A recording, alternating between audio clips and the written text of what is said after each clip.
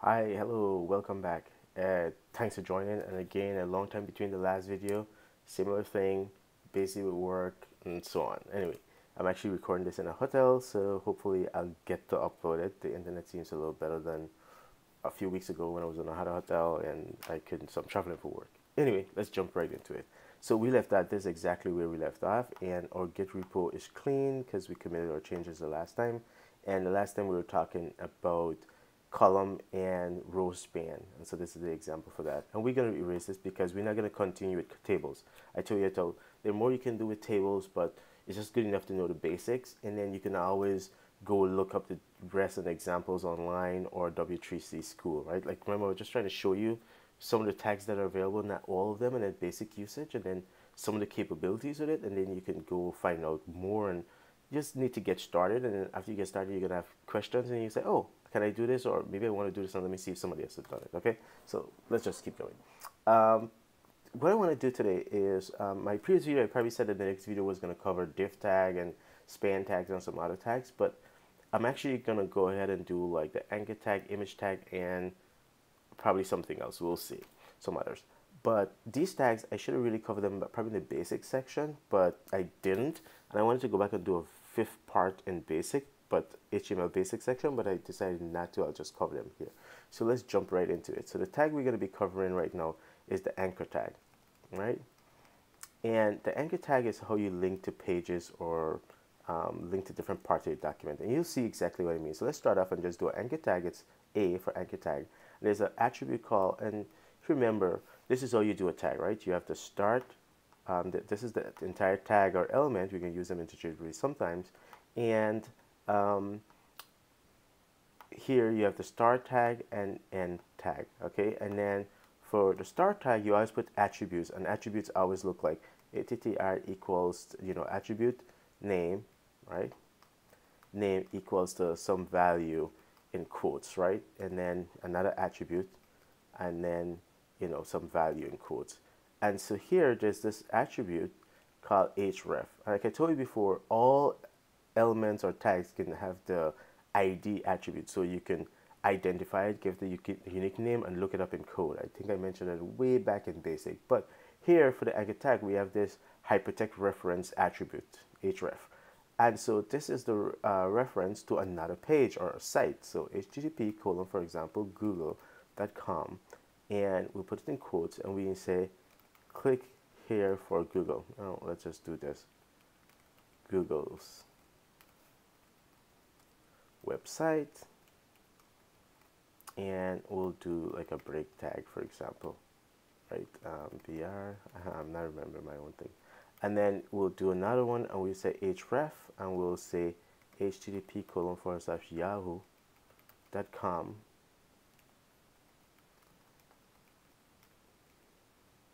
All right, Yahoo's website. We'll just make it the same, right? I mean, this could be one word. I don't even know how they're supposed to be. Like it's one word or two words. Website. All right. All right. And so I'm gonna do just P here, paragraph. All right. And so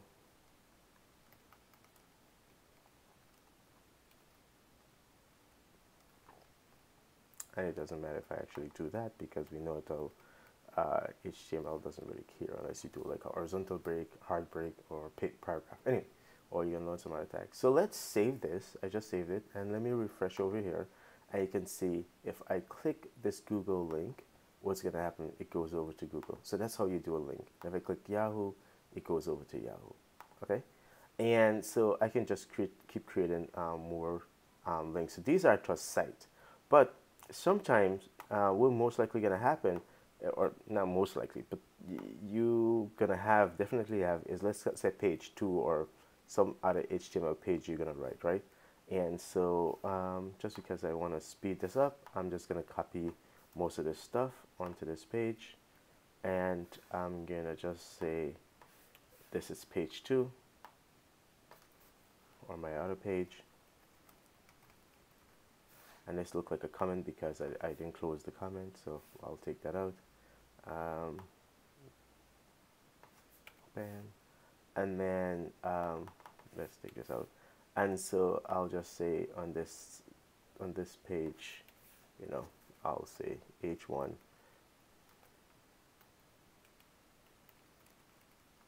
to page 2. Okay, so we know that this is page 2 when we load it. Okay, and so let's make sure we save. Yes, it's saved.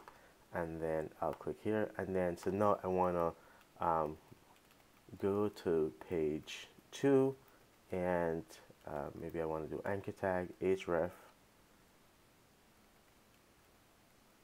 equals to and page that. And my thing is helping me complete it because it sees that the page is right there, but you could have typed it, and I say go to page 2. Okay, and so I'm gonna save this, and I'm gonna refresh, and so it says goes to page 2, and if I click that, you can see I'm on page 2, which is that other thing. So now you can have connection between your pages, right?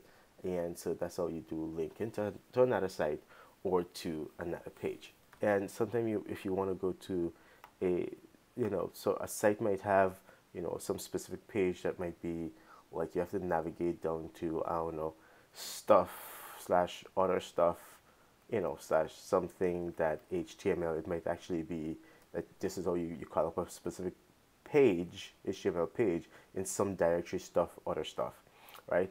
But other than that, and basically once you know what it you want to link to, you just put it in there. So for example, to be a little more straight, I'm gonna go to my favorite website, npr.org, and let's say if I go to npr.org, I see just their default home page. But if I click on a specific story, it says section and blah blah blah blah blah.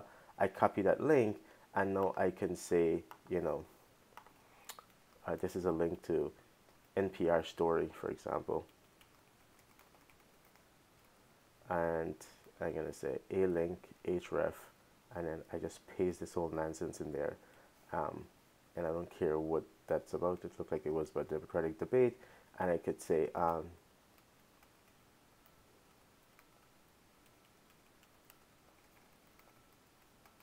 right, and now if I do save, and then I go refresh my page, now when I click on this, it actually links to that particular story instead of going to the NPR default website, right? So you can put in that sort of stuff. So we know how to go to a site, how to go to a specific page on a site, and how to go to one of your pages. And if you have directories, so for example, here it's called a folder, but if I have some directory called stuff, and then inside there is where I actually have page 2, page 2. It doesn't want to move to go in there, but let me see, copy. How can I get a copy of this thing so I can move it in there? Silly thing.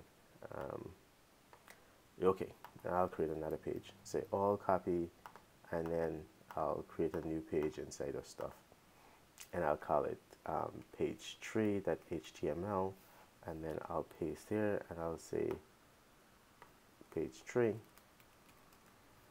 and then I'll set page 3 here. And so when I'm on page 2, for example, I could totally do a link, a href equals, and you could see here it's showing me that I could link to index page, because these things are accessible. The index page is accessible from this current location where page that HTML is, or stuff, and then inside stuff there's this other page, right? And then I could say page 3. And so on my page.html, and let's just kind of rename that. So instead of calling this page, just call it page 2, and then here I'll call it page 2. And I'm gonna save the whole. I'll save this, save this. Okay, that's already saved. And I'll go back here and I'll reload my page. And then now when I go to page 2, wait a second. Can I get page? Well, the reason why that doesn't work is because here it didn't save. Let me see, save, refresh. Okay, page. Okay, here. This should go to page 2, not page. Okay, so I don't know why it's going to page. So we'll click on it again. I'm going to save, and then I'll do refresh. and then I'll say page 2. Oh, there we go. Now page 2. I have to refresh again. And then now page 2 goes to page 3. And, notice how the URL changed up there. So now you know how to navigate pages. But there's one other thing. Sometimes you have a really long page. So let's go find some content. Here, for example, I'm going to copy all this content and I'm just going to stick it inside of my stuff here, and I pasted it there, and I'm going to save it. And it's not going to come up with all the images because I don't have access to the images and so on. And I'm going to refresh my page. Oh, I'm on page 2. I need to get back on page 1 and refresh. And so there it is, right? There's all the content and it's really, really long page. So why don't we do this? We might actually want someone who's reading this page to be at the top and say jump to, like, skip some of the stuff. Oh, look at it, skip main content. Yeah, you might actually want to do that. You might want to have the person skip down to another part of your page. So we can say we're going to put an anchor in our page or a very long page and have them skip to it. So let's do that. Let's just do it. So href, and I could say the location I want you to jump to is, I don't know, middle. And you could give it any name, right? My middle or something. It doesn't really have to be, it's any name you want to give it. And so we could say jump to the middle of the story. So middle, right? MyGD middle of the story. And, I could say jump to the middle of the story. And then, I'll put a BR tag here, just like, and so I says save. Okay, so let's refresh and see what we have. So there's this tag that says jump in the middle of the story, and maybe I'll put this in like a H3 or something like that. And let's do that. Let's save it. Refresh. Jump to the middle of the story. And I click this. There's no such thing as middle, right? Actually, this is trying to look for a page that's called middle. So I have to put a pong in front of it, and this says I want to jump to a location within my page. If it was a location on a remote website, the same thing that we did before, where we put the site and page or whatever, and then you just end it with this pong and then the anchor or the location, right? So where's this location now? Let's scroll along and find about the middle of the page. And let's say we think the middle of the page is about here. All right. And so we're going to say, come on, H3, and we can say this is the middle. And we'll do, we put an anchor there. A tag H name. So notice now we use name. We said my middle. So we use back the name that we had before. And we don't have to put anything in the between this. Okay. Now the truth of the matter is, I think this can honestly be anywhere on the page. It doesn't have to be like at the beginning when I show you here, because HTML doesn't really care about that stuff. But let's just leave it outside of this enclosing tag here just for a minute, just to make things easier. And there's nothing, so there's no link here because this is not really a hypertext reference to someplace. It's just an address within our location, a marker, if you will, where we want to jump from the top here, from my middle. This is saying pong, jump to this reference. And then here it's saying this is the name, this is where we define that place to jump to. And so let's refresh our page. And then you can see this look like a link. But if we scroll down, we don't see any indication. Oh, this is the middle. But we don't see any indication of a link anywhere here, even though we're using a tag. That's because we use the name attribute instead of the href attribute. Because the href attribute is what says turn it into a link to something. And there's nothing to link to here. So this is just an anchor. So when I click this, look at that. I jump down to the middle. So if you have a really long document, you can use this trick to jump about in it. And honestly, I have not had to use this for ages, more than a decade, because one, I don't really make that long pages anymore, and two,